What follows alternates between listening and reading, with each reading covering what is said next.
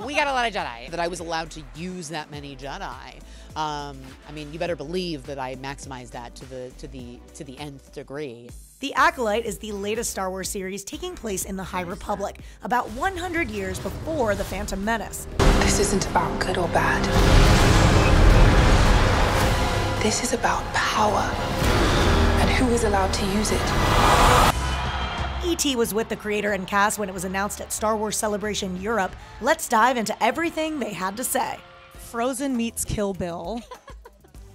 I'm curious what that means. Can we elaborate? Is this are we getting a musical? You're not getting a musical, although that was Kathy's first question when I pitched it to her. She was like, "So a musical with a snowman?" I was like, no. The arc, the two sisters, like that whole thing, it was something that I related to on such a deep level, even though it was a quote-unquote children's story. There was something about that story that felt so universal to me. So I wanted to go after something like that.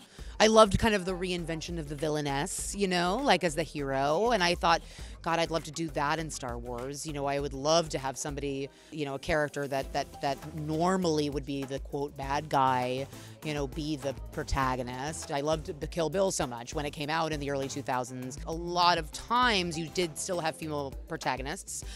You would have issues between schools of thought or like schools of warriors.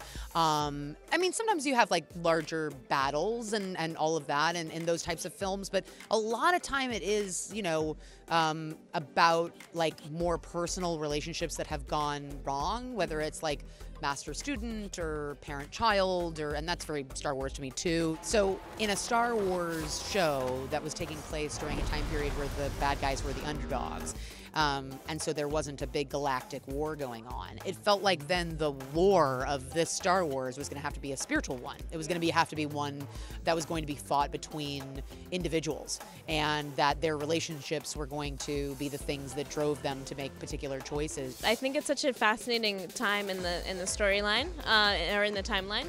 I think that it allows for us to really play with the moral ambiguity of the characters, or just kind of what Star Wars has always been about, which is how the society that the characters exist in define them, and how they might struggle against the constraints of their society, and how, you know, systems of government can be fraught with a lot of corruption.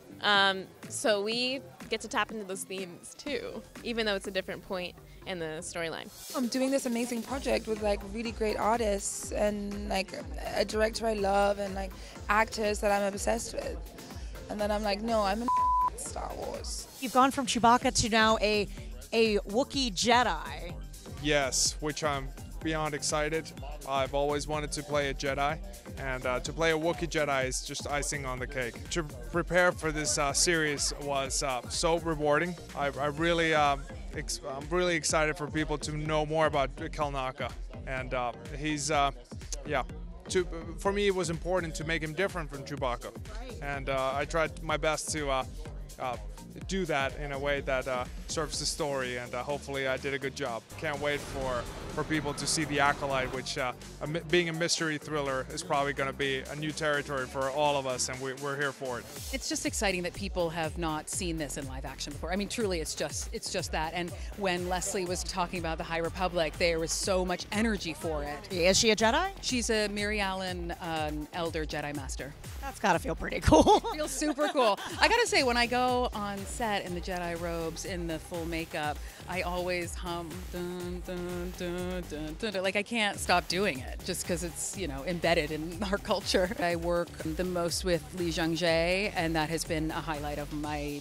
career for sure. He's extraordinary, and you know, Korean is his first language, and he's speaking English in the show, and watching the levels of work that are happening are amazing.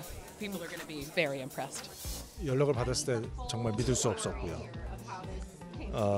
세트장을 가는 그 순간까지도 정말 내가 계속 찍을 수 있는 거지, 그런 마음이었고요. 세트장에 도착했을 때는 정말 너무 충격적으로 놀랐어요.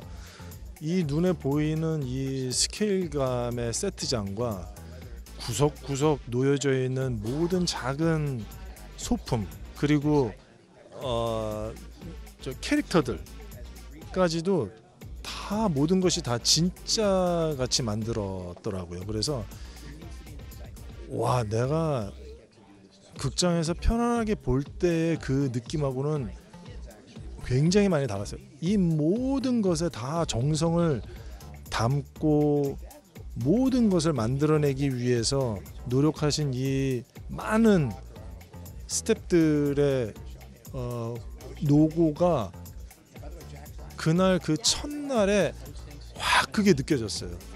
그래서 와, 스타워즈가 정말 어마어마한 그런 작품이다라는 것은 알고 있었지만은 그 현장에서 그 느껴지는 그 큰 감동은 정말 말로다가 다 표현을 할 수가 없습니다. I play a guy who kind of gets trapped into this whole High Republic Jedi scheme, I think. But yeah, I kind of have to steal Charlie or Daphne's lightsaber in order to be a Jedi, which I do sometimes. Yeah, or you go to the grocery store and you're like, yeah. I did that. Yes. I am playing a Jedi Knight, I can tell you that. I'm pretty badass, I'll give you that. He's a little bit full of himself, I'll throw that in there. When you step on set, you hold a lightsaber for the first time. What was that moment? That was an intense moment. It's, you know, first and foremost, we got sticks, probably for the first 2 months. I've seen like Yeah, on set too. yeah. The sticks are even cool. I'll add that. But when they bring the actual lightsabers on to the set, it comes in a briefcase. It's locked up. There's guards around it. It's a whole deal, right? Yeah, I know. I was like, I don't know if you want to give this to me. I have not broken one, thankfully. It feels. You know how, for most actors, I think putting on a costume can ingest you into the character in a different way. Taking that lightsaber up in your hands, it feels a certain kind of energy and power that is just innate. It's, yeah, incredible. Every day on set, every day I'd like get out of my car and I'd be like, oh, I'm doing Star Wars, great.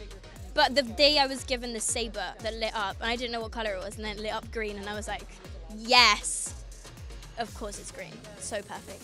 When people ask me about the timeline, my pinpoint is I go, how old is Luke? However old Luke is, that'll help you navigate. Yeah. And this is the first time where I'm like, he's like negative 100. He's like, yes, yeah, exactly. Yeah, when you start to try to think about the people who are alive during our show, it's small. It's small. Yeah, But yeah. then some people live to be like 400, so you're like, You never know. You never know who can pop up. Some people do. We won't say who, but there are characters that are alive at this time. What is that?